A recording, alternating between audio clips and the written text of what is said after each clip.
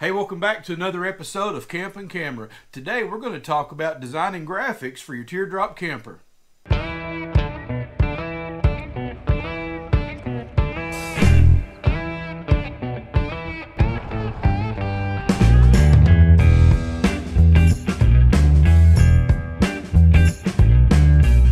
Hey, welcome back everyone. Today I want to talk a little bit about how I designed the graphics for my Camp Easy teardrop and how you can use the same method, super simple method, if you want to add a little bit of graphics or bling to something of your own.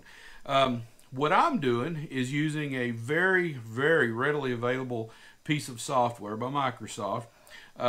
I'm under the assumption that it probably comes on most computers now for maybe a trial period of time. It's called Microsoft PowerPoint. Now, if you're not familiar with Microsoft PowerPoint, it's basically a very simple program that a lot of folks use to build overhead slides if they're doing, let's say, presentations for groups. It comes in the Microsoft Office suite of standalone applications or programs, and it's just super simple, easy to use. Now, this isn't going to be anything elaborate. I'm not going to be, trying to paint the Mona Lisa with it. This is for some super simple stuff, but if you're interested in that, follow me along. So when you first open the program, Microsoft PowerPoint, it's going to bring up this slide that says click to add title. It's assuming you're probably going to make some kind of presentation. I'm not. So I'm going to go up to the Home tab. I'm going to click Layout and change that to blank. So now I just have a blank canvas to work off of. It's going to ask me if I want to use some of these design ideas. No, I'm just going to hit X. So here's what I want to do. I want to insert, if you follow the mouse, a picture of my teardrop and hit insert. So now I have a picture of my teardrop on the screen. I actually just want the teardrop. I don't want all the other stuff around it. And again, I'm going to click X to the design ideas. While the picture is highlighted, I'm going to hit crop, and you'll see these little black bars. You can crop out most of what you don't want in the picture. So do that and just click over here in the white area somewhere, and that goes away. So now you can drag the picture up here in the corner, grab this little circle down here, and blow it up. So now we have a nice clean canvas of a teardrop to work off of. Now, if you've watched my episodes before, you know I had a couple of arcs or a couple swoops that I put on my camper. Here's how I did that. I went up to Insert, Shapes, and the shapes on this toolbar here are more vector-based shapes. Vector meaning you can blow them up and they still stay nice and sharp, so it's pretty handy to use the ones off this toolbar. I'm going to go up here to where it says moon. I'm going to click a shape of a moon. And sure enough, when you put that on there, it just looks like a big blue moon. Well, I don't want it to look like a moon. I want it to look like a stripe. So what I'm going to do is I'm going to rotate it 90 degrees using the little rotate wheel. I'm going to skinny it up using the little yellow dot, and I want to make it wider by dragging it across. Let's just move it up here, and actually that's pretty close. I'm not going to do anything else with that. Now this blue right now, I want to know what it looks like putting a green stripe on my camper. While it's highlighted, I'm going to go up to Shape, Fill, and I'm going to click the eyedropper, and I want to see what it looks like if it matches my green fender. So I'm just going to put the eyedropper on the green fender, and there you see it's turned to green. But it has a blue line around it. I don't want that. I'm going to go to Shape, Outline, click No Outline, and there I have a nice green stripe on my camper. So now I know what that's going to look like. Now, if you've watched my videos before, you know that I have a black shadow around that. The black shadow is made by clicking the image or the swoop there, going up to Shape Format, click on Shape Effects, go down here to Shadow, and just click this first preset right here. Now it's put this real hazy, blurry shadow around that green arc. Well, I don't want it to be hazy and blurry. I want it to be nice and sharp and black. So while it's up there, I'm going to go back to Shape Effects, hover over Shadow, come down to the bottom and hit Shadow Options. I'm going to turn the transparency from 60% down to 0 because I want it fully opaque. I'm going to turn the blur down to 0 because I don't want it fuzzy.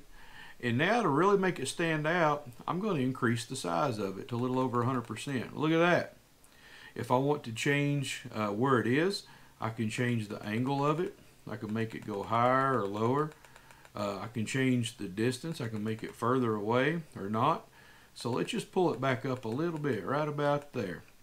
And that's very similar to what I did on my actual camper. So now if I want to put the other stripe on there, I'll just be repeating the same process. I go back to Insert, Shape. In this case, I'm going to select Moon. I'm going to pull the moon down here. I'm going to make it a little bit longer. I'm going to make it a little bit skinnier. Actually, I'm going to make it a whole lot smaller right here. And come to right there. And I want it to be green with no outline. And that's already filled in, so I'm just going to click green, no outline. Shape Effects, Shadow. Go back to Shape Effects, go back to Shadow. There's probably a quicker way to do this. Shadow Options, set your transparency down, set your blur down, and then you can increase the size of it until you start seeing it well. And look at that. So now I have the green and black stripes on this slide just like I have in real life on my Camp Easy teardrop. If you want to save this, here's what I'm going to recommend. I'm going to recommend going over here. This little thumbnail on the left is just showing you what all slides you've developed. We've only developed one slide, so there's only one thumbnail. Right click on it, hit copy, come down here, right click and hit paste. So now you have a copy of this thing. What I would do is click on the first one and click on the photograph on the first one and just hit delete. And all you're left with is the stripes. Go up here to File, Save As. In this case, I want to save it to a little folder in my video folder that I'm making for this video. And I'm going to call it Decals. And I want to save that as a PDF document. And I'm going to click Save. I already have one in there called that. I'm going to override it and click Yes. Now the reason I did PDF, and here's a copy of the document, is that you can blow the PDF up. Look at this. You can blow it up real big, very big, and the graphics stay nice and sharp. Now the reason I elected to do one slide without the camper and one with is that if you take this PDF file to your local sign shop to have them cut the graphics, you want them to know what the camper looks like, that it's going on, and where the graphics are going to be located. And then you want them to have a slide that they can import into their vinyl cutting program, which is this top slide that they'll use to actually cut the graphics. So one is, the first slide is the actual graphic they're going to cut, and two is kind of the guide on what they're going to use to cut it by. Now, that's pretty easy if you're going to have them apply the graphics. If you're going to apply the graphics yourself, you probably need to use a little math. You may want to get a tape measure and lay it over the screen and measure how wide the camper is. Let's say from right there to the front of the camper to the back. Let's say that's, I don't know, 5 inches wide on your screen. And if the stripe is, let's say, 4.5 inches from the front of the stripe to the back, then you can just do the math and upscale that to how big it would be in real life. So that's just a quick and dirty way to do that. Let's go back to PowerPoint and show you another little example. Let's suppose, let me just hit undo so I can bring that camper back up. Let me get rid of this little graphic. Let's suppose I want to do a different kind of shape. You can go up here to Insert, Shapes. Let's say I want to, I don't know, let's say I want to put a sun on there for some reason. You can click the sun and bring it on here. And that's what it looks like. It looks like a sun. Now, do I want a sun on my camper? No. What I can do is I can grab this little orange dot here and I can pull it in. I can make it look like spokes. I can pull it out and make it look like a box. Now, I'm probably not going to use this graphic for anything, but I just want to show you how you can manipulate these shapes. You can make it taller. You can make it wider. Let's say I want to go up here and go to Shapes. And I'm going to find a little box that has, here we go, here's a little box, a little rectangle, that one corner has been rounded off. You can click the little shape, drag it over, and now that corner becomes very, very rounded. You can make the box long and slender. Let's say you want the little rounded part to be on the top or the bottom. You can pull it up like this and make it on the bottom. Now, why would I want to do that? Well, let's say I want to put this stripe here. I'm going to right click and hit copy, and I'm going to hit paste. So I've put another one just right underneath it. Let's say I want this one to be a little shorter. Okay, I'm going to copy that one, and I'm going to paste it, drag it down underneath, and let's say I make that one a little bit shorter. So now, isn't that a pretty cool little graphic? Almost reminds you of the wings on some of the old style campers. Wouldn't that be a cool graphic to have on the back of a teardrop? So there's a lot of different things that you can do with Microsoft PowerPoint. The big thing is to put a photograph of your camper on there, and that way you can trial different things. Let's say, I want the shapes to be a different color. Just copy that slide on the left. Just hit copy. You can right click and hit paste. Now let's go down here and let's just change those shapes to a different color. In this case, we want them to be green. We click shape format. We click the green, no outline, and there we have it. So now we can toggle back and forth between, hey, do I like blue better or do I like green better?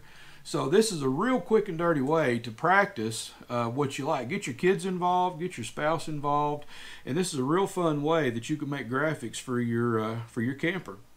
So hopefully those are some ideas using Microsoft PowerPoint, which is super readily available if you want to add some graphics or some bling to your own camper. Now again, Microsoft PowerPoint is it's on a lot of computers when you buy them new. People have it for like a trial period.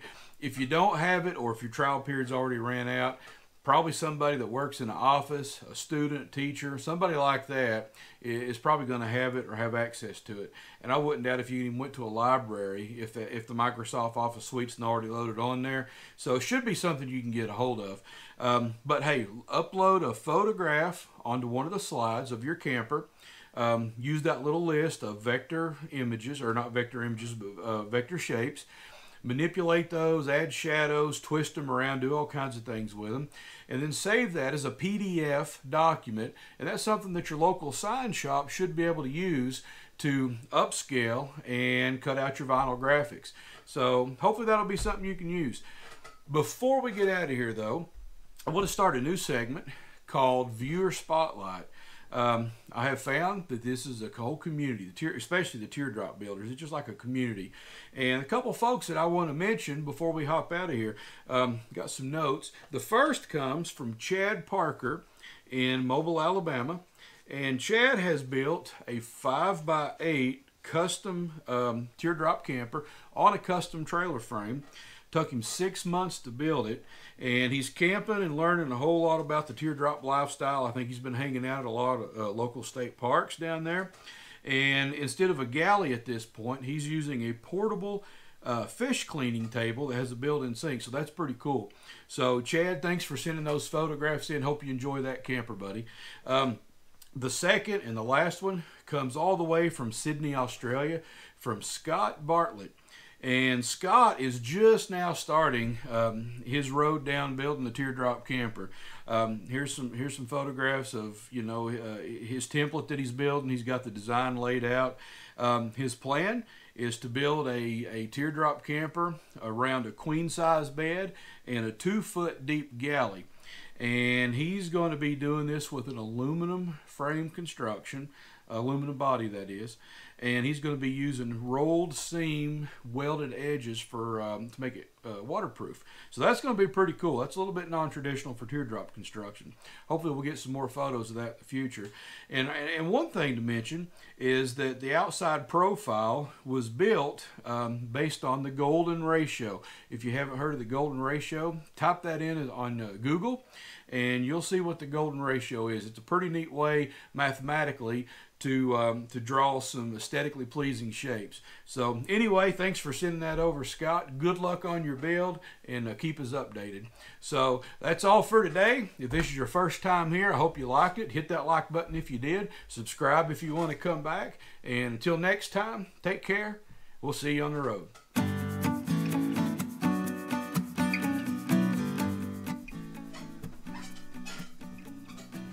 chair squeaks. Maybe it's just me getting old.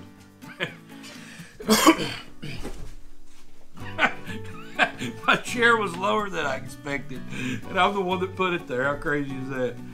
Oh, man.